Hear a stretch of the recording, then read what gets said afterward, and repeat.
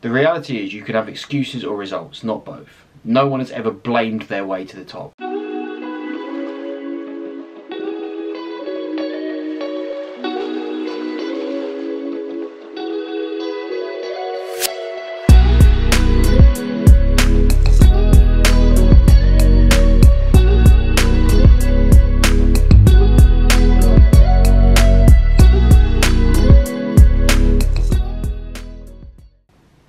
Hello boys, how are we? For those of you new here, I'm a psychology student trained to be a therapist. So on this channel we talk about mindset, positivity, lifestyle, mental health and all things like that. So if that sounds good, stick around. Today I wanted to talk about taking responsibility. I know I gave the video a silly title, that's what you do, it's YouTube, but the point it's trying to make still stands. I wanted to talk more specifically about the power of taking responsibility and the effect it can have on your life, and more importantly the problems that come from not taking responsibility. Taking responsibility is so important because you can't change things that you're not responsible for. So saying that you're not responsible for anything and taking no responsibility and accountability and saying nothing's within your control is pretty much the fastest way to send your life down the drain. The reality is sitting there and saying I'm overweight because of my genetics, or I'm out of shape because of my genetics, or I get bad grades because I'm just not that bright. That does absolutely nothing for you. You may genuinely believe those things are true, but that belief system is exactly what's holding you back. Because what you're effectively telling yourself is, no matter what I do, no matter how well behaved I am, no matter how many good habits I have, I'm always just going to look like this. I'm always going to be out of shape. I'm always going to be unfit. I'm always going to be stupid. Whatever the thing is. And how sad is that? One, because that is in 90% of cases categorically not true. And two, what are you fighting for then? What is the point in even getting up in the morning if you've got that sort of attitude? It's far more powerful to take responsibility for everything you're doing and every situation that you're in, because once you've got responsibility for it, that gives you the ability to make changes. The reality is your life right now, where you are, is a culmination of decisions that you've made over the time that you've been alive. And you may be able to point to specific events that genuinely weren't your fault, genuine curveballs or whatever that you've been thrown. And that can be very true, but the way you reacted to them, the actions you took in response to those events, are still your responsibility. I was born with one of the worst congenital heart diseases a human can have, and as a result of that I've had 4 open heart surgeries. That is not my fault. That is objectively not my fault. I was literally born with it, nothing I can do.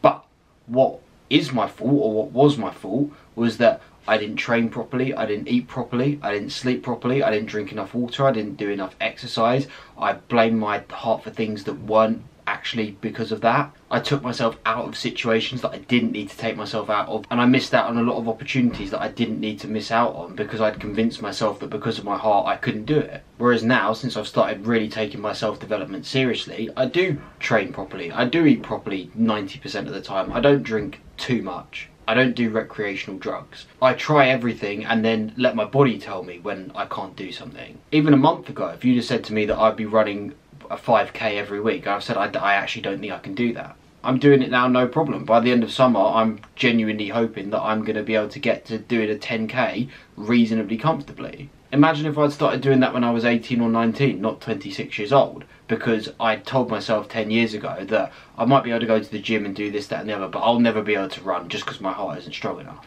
Now, at the moment, something like a marathon, or certainly an ultra marathon, probably is going to be too far. My heart doesn't work properly, it would not be able to sustain itself over 5-6 hours or however long it would take me to run a marathon. That might just be laws of biology, but at the moment I don't know that. If I can get to 5k, I can definitely get to 10k. If I can get to 10k, there's no reason I can't start doing half marathons. And in a couple of years from now, if I'm getting okay at half marathons, who knows where it could go. But none of that would have come about if I hadn't taken responsibility for what I could control. I can't control that I've got a heart problem, but what I can control is how I react to it and how I treat my body going forward. Unfortunately, 3 weeks ago, I lost my oldest and closest friend completely out of nowhere. Again, objectively, that is not my fault. Nothing I could have done to affect that situation. What is my fault is that I didn't take the time to call, text, FaceTime him since he'd moved out to Canada. I didn't make enough arrangements when he was back in the UK, and we just didn't spend enough time together when we were in the same country because I took that time for granted, thinking that we'd have 30-40 years of friendship together. So again, going forward, what can I do? I can't undo what I've done in the past, but what I can take responsibility for is maintaining friendships that I've got with my current friends. Heaven forbid if anything like that to happen again. I was absolutely rubbish at work when I was at secondary school and primary school, frankly. I've never been very good at the academic side, but problem was I went to university and I took that attitude with me, and the whole time I've been telling myself, you're not very good at writing, you're not very good at academics. When in reality, considering I'm probably not doing enough work as I should be, if I'm being honest with myself, I'm still getting 2-1s on most of my essays. So there's absolutely no reason, if I actually put my head down, take a bit of extra time, practice writing essays and put a bit more time into the actual assignment, there's no reason I can't start breaking that 70 barrier in all my assignments and getting firsts. Or I could just sit there and go, no, well, that was just the genetic lottery that I got.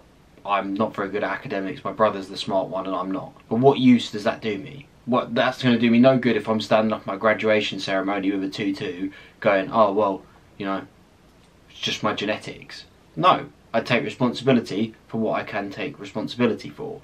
The reality is you can have excuses or results, not both. No one has ever blamed their way to the top. People at the top, sport, business, whatever, have got there by obfuscating responsibility and saying, oh, I'm just not good at this, I'm just not good at that, there's nothing I can do.